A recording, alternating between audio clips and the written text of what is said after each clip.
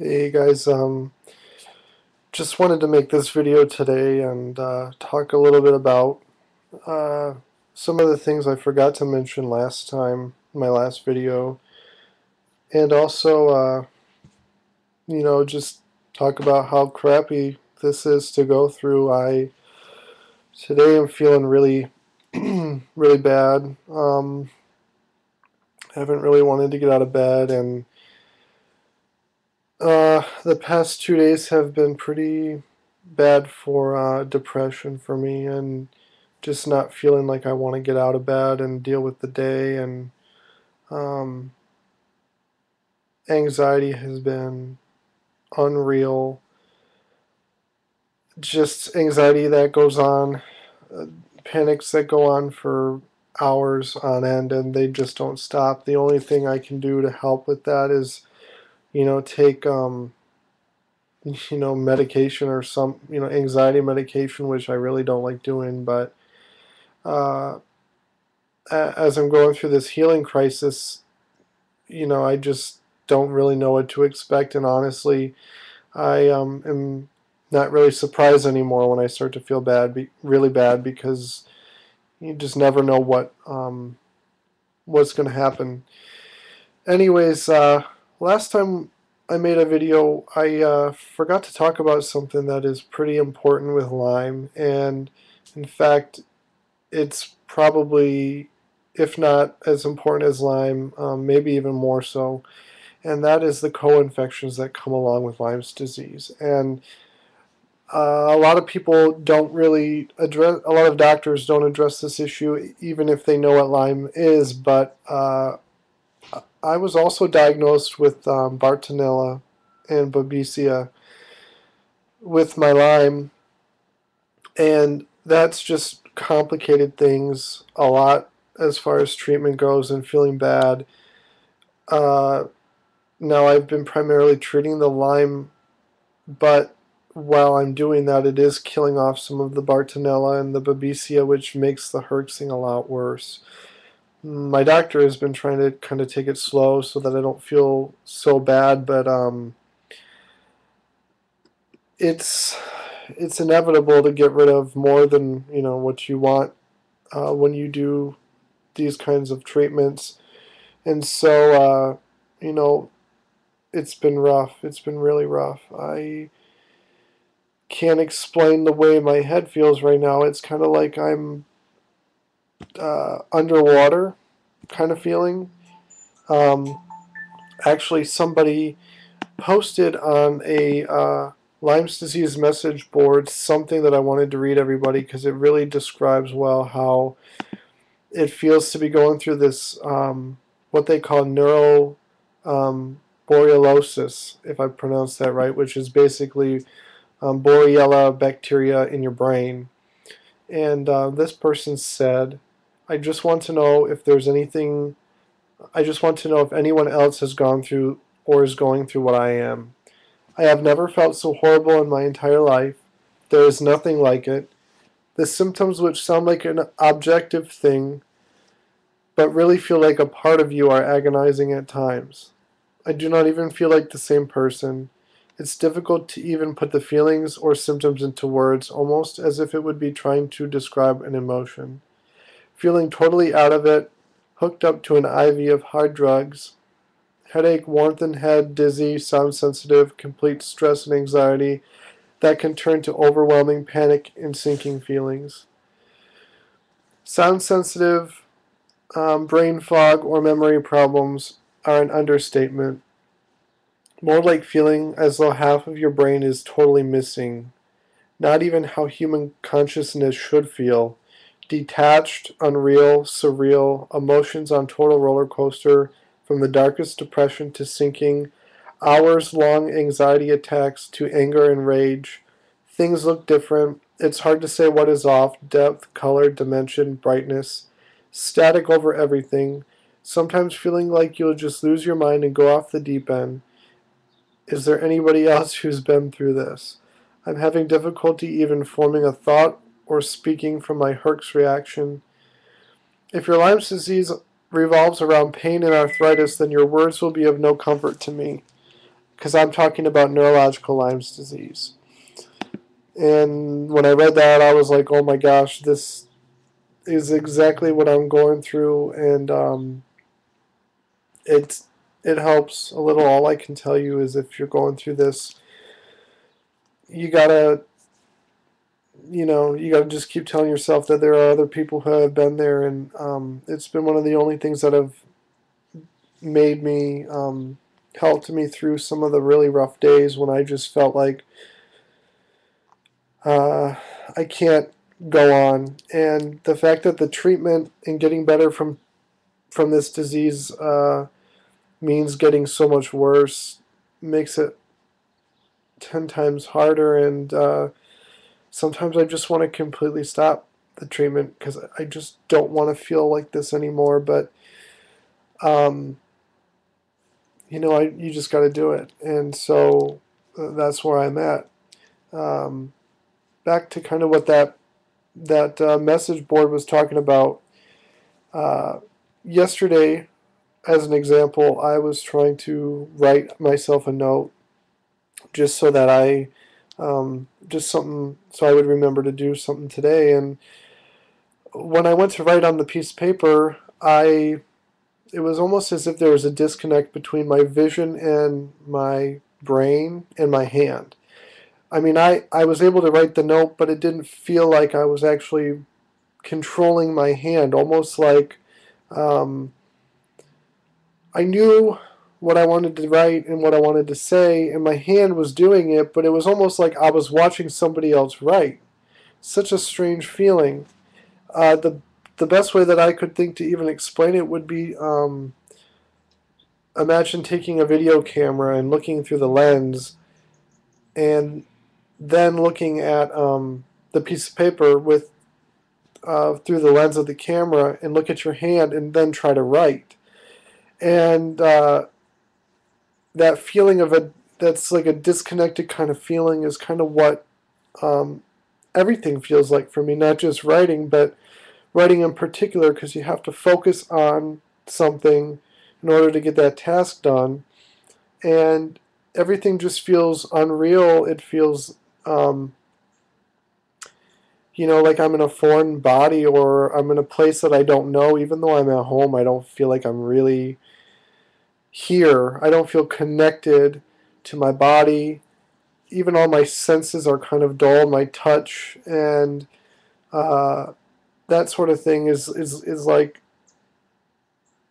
it feels like I'm not really in my body, and it sounds strange, but it's kind of how it makes you feel, um, and it's scary because it messes with your brain to where you think that I'm never going to get better and this is never going to go away. And for me, at least, as I get worse every day, it's hard to stay positive, and it's hard to think to myself, well, I will get better and this is going to get better. But um, I'm just taking every day as it comes because there's not much more I can do. I can't handle more than that. And, my life has just been on pause. I was supposed to work this summer, not happening. School's pretty much stopped. Friends and everybody is going on with their lives, and but yet they don't understand what this is like, and they say, "Well, you look okay." So, anyways, people will ask you how are you feeling today, and sometimes, to be honest, it's hard to even answer that question when you feel like crap, but you just don't know what to say to them, and it's hard. How do you explain this feeling to somebody that you can't even get your own head around? How do you explain that? It's been tough, and most people don't even know what Lyme's disease is, or what they know is very limited, and it's difficult to explain to somebody how horrible this thing can actually become. And people have this stereotype that Everybody with Lyme's disease is crippled and they can't walk or they have joint problems. And, you know, aside from neck problems that I'm having, I really haven't had any uh, of those issues. Mine has been affecting my nervous system. And, you know, it just affects everybody differently. But something I did want to mention on here is this documentary that I just bought. And a good friend of mine who has been through, she's actually a huge supporter of the Lyme's Association here in Michigan, where I'm from. And anyway, she recommended this documentary about Lyme's disease, and I have it here. The name of it is Under Our Skin, if you can see it. Um, if you want to go to their website, I will post the link at the end of the video. You can buy this movie. I think it was about $40, and they gave us a free copy because we bought it during May, which was Lyme Awareness Month. But anyways, it's a great movie. It goes into detail about like 4 or 5 different people who have Lyme's or have had it and what their story was, their treatment, and then it goes into the political nature of Lyme's disease and talks about what current treatments are, why insurance companies don't want to pay for their patients' treatment. The guidelines from the Infectious Disease Society of America, what they say, you know, the typical treatment for Lyme's disease should be. And I mean, it's just an awesome movie that goes into details that you just kind of have to see. And it's really good if you're going through Lyme for your family members to watch and your friends to watch, because it will give them a good idea as to what you're going through. And the first time I watched it, I was actually kind of angry, and I felt kind of relieved too. Angry because this disease is not publicized, and yet it's more prevalent than HIV and West Nile virus. Um, you know, over 300,000 people a year get infected with Lyme's disease, but as little as 1 in 10 ever get a correct diagnosis. People get diagnosed with MS, fibromyalgia, lupus, um, anxiety disorders, hosts of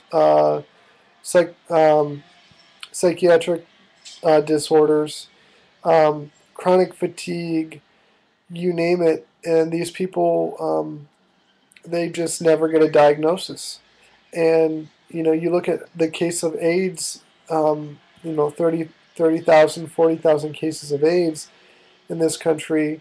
And, you know, in no way am I meaning to demean that, but my point is if there was as much awareness about Lyme's disease as there were about some of these other diseases, I would have to imagine there would be better treatments for people. And that's something that I'm trying to get out there and make people aware that this is an epidemic in our country, not just in the East Coast, but it's in every state in America, on every continent, and it's just becoming something we can't ignore anymore. The fact that only 20,000 or so cases were reported to the CDC last year, and possibly well over 300,000 people were infected, just goes to show you how much is wrong in our health system that we can't diagnose these people. I went and had to see 15 doctors before I could get a diagnosis, and um, in fact, after I got my diagnosis, I sent my reports back to some of the doctors I had seen, and they were just like, well, these tests aren't 100% accurate, and, you don't have Lyme or whatever. And it's frustrating. And it's frustrating when you know something is wrong with your body and you know that you're not making it up. But the problem is these doctors drill into your head for so long that there's nothing wrong with you.